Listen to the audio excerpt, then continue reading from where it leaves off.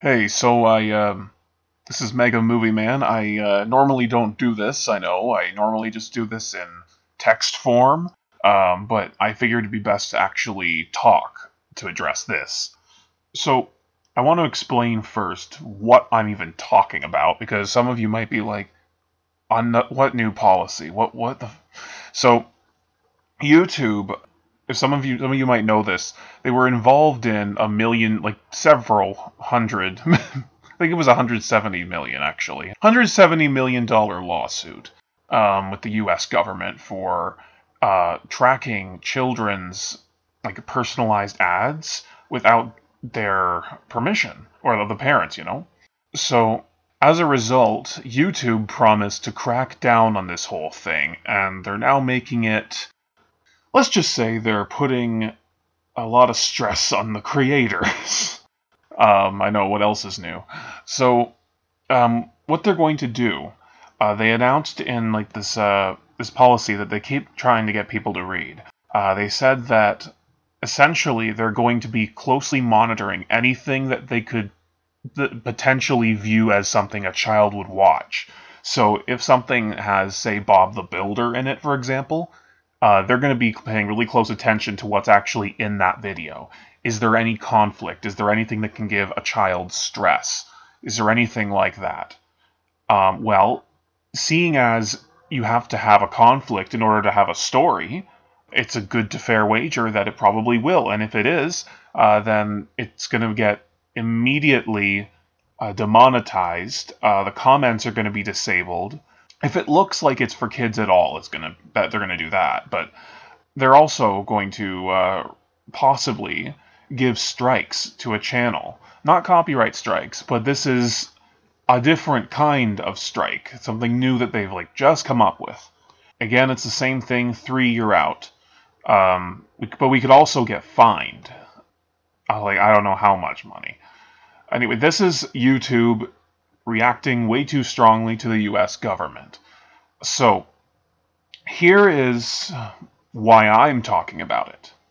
So, as you know, I use Lego and Mega Bloks to do stop-motion videos. As you also know, characters tend to die sometimes in my videos. There tend to be conflicts and violence. Now, we don't know how YouTube is going to actually use this new, I guess, policy of theirs. Are they going to enforce it by actually watching the videos, or are they going to enforce it by just looking at like keywords like they do with copyright? If it's anything like they do with copyright, we're going to be in some trouble here. The reason I'm concerned is they might think that my channel is for little kids because I have Lego and Mega Bloks, and they might immediately hit me with all of this. Comments might be disabled, I might get the channel, like it might get strikes, and it might be removed from YouTube. Demonetized, I mean, I don't make a lot of money off of this anyway, so whatever. But it would harm the visibility, that's the important thing. And I like the comments because I like getting feedback. So that would be a shame if we lost that too. So here's what I'm planning to do about this. Again, we don't know if this is how it's going to work, but if it does affect me, I've got a few ideas on how to combat this. I don't know if they'll work, but hey, we got months to figure this out before they put it in place. So I've thought of putting a disclaimer at the start of new videos, just saying, this is not intended for viewers under age 12 or something like that. And if you are under age 12 and you like my videos, thanks for watching. Keep watching. The disclaimer is not for you. It's for YouTube. On old videos, maybe I'll just put something in the title, like not for kids or something. It's a bit silly that we have to do this, I know, but YouTube's got their rules. So that is my plan for dealing with it, because I will not tone down my content. I mean, it's not even that bad. I don't swear. I don't have, sex or anything like that. Sometimes I have drug references because some criminals are drug dealers, and some of the characters have had, past histories abusing drugs. So I'm not going to change my stories or the way I do it. I'm going to try for the disclaimers and see if YouTube will take to that. I can't, if they're actually watching the videos, they will see the disclaimer at the start of the video and they will be like, okay, he's not pretending to be a kid's channel. Now, the reason I can see this not happening, like the reason I can see YouTube not being able to actually go through with this part with LEGO videos is because there's some relatively big LEGO stop-motion YouTubers out there. There's Forest Fire and there's Keshin.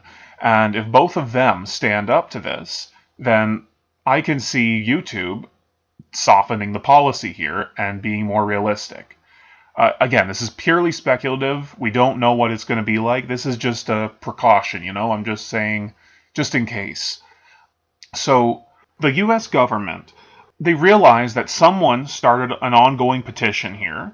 They want to make YouTube and the government understand better what's going on here.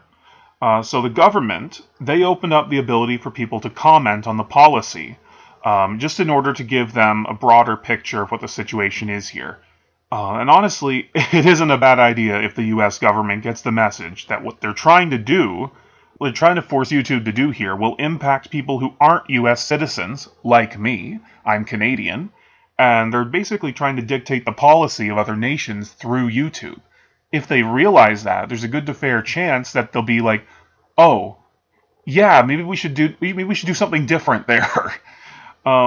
So I'll link that in the description for anyone else who wants to leave a comment about why they think this is a bad idea. If you think it's a bad idea, if you think it's a good idea, okay. It might hurt this channel, but, and I assume if you're watching this, you're probably subscribed. Probably?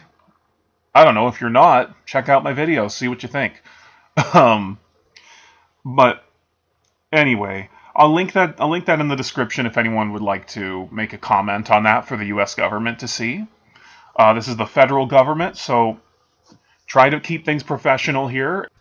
So we're going to want to play this tactfully, guys, if we do that. So that's pretty much all I wanted to say. 2020 is going to be, I think, a pretty content-heavy year. I've been waiting on a voice actor for a long time, but I think we're just about ready to unveil the first season of the next LEGO DC series. But I've been putting a lot of work into this. I'm actually 3 seasons in terms of pictures and writing. It's just the voice actor I'm a bit behind. In the meantime, while I've been waiting for her, I've just been doing something with another project. Again, just the pictures. I finished the script over a year ago, so I just had it sitting and I was like, well, I might as well do it. So if I get the lines before Christmas, I'll start uploading, and who knows? Maybe you'll get the start of this season before the end of 2019. If not, well, I'll see you in 2020. I'm considering doing another Q&A, but I haven't decided yet. The last one was quite fun. I guess we'll just see what happens. So, thanks for listening if you listened through this whole video. And just let me know what you think in the comments down below. Okay, thanks for listening. Bye.